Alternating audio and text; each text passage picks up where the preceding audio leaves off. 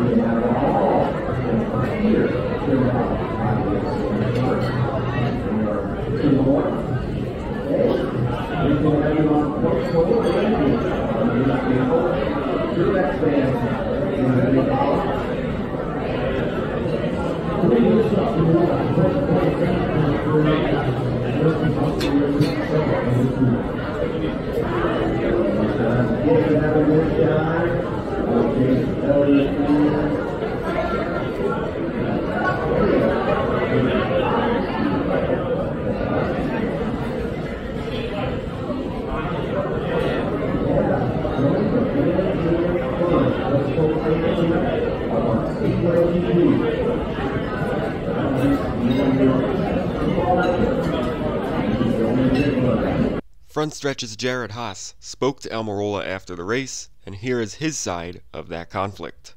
Man, so let's start on with the obvious. What happened with you and Bubba, and what kind of came down to that point? It was just early in the race, and I felt like he run me all over the racetrack, and then when he got by me, he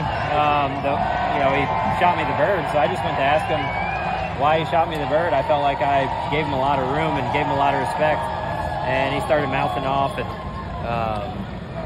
saying a lot of bad things and cussing at me after he shot me the bird. So I just told him I wasn't going to take that. Is it squashed at this point, or is it something to kind of keep an eye on? No, I think it's squashed. I mean, we're fine.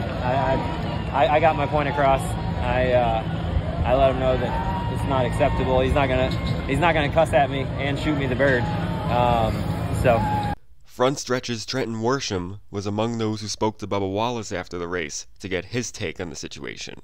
Yeah, Almirola said that you were cussing at him and that's why he shoved you. Is that accurate? Just, passionate, man. You know, we're racing hard for a second stage, and we finished 4th, so it's a good day. What sparked the conversation with the 10, though? I don't know. We were trying to figure out how to finish 4th, and we did it, so, yeah, guess he didn't. Were you surprised at his reaction? No. That's when you walk around with 2 faces, that's what you get. Following the 2023 season, Almirola retired from full-time NASCAR Cup Series competition.